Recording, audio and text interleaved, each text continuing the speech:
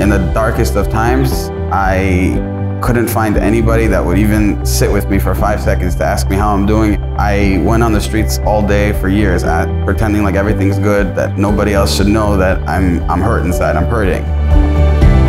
Aliya is a place where young youth feel that that's their home. Unconditional love.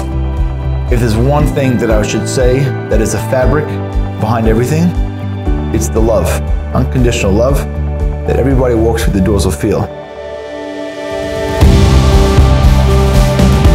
This is my family, this is where I feel good, this is where I can connect to my Judaism.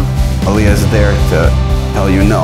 God loves you as much as he loves the person with the hat and jacket. You know, it doesn't matter how you look on the outside, it matters who you are on the inside. To me, it's the family that I've never had, and I'm truly indebted to it for the rest of my life.